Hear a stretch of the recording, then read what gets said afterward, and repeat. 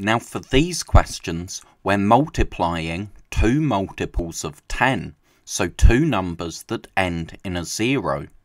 So we don't need to use column method to solve these. Instead, we can use mental methods. So for 60 times 60, we know that 6 times 6 is 36. So 60 times 60 is 3,600.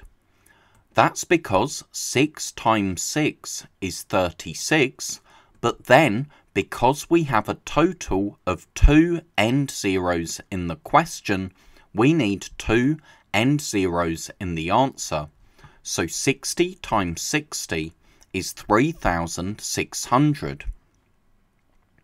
Now for 40 times 90, we know that 4 times 9 is 36, so 40 times 90 is 3,600, because we do 4 times 9, and then because there are 2 end zeros in the question, we need 2 end zeros in the answer, so that's 3,600. Now 80 times 50.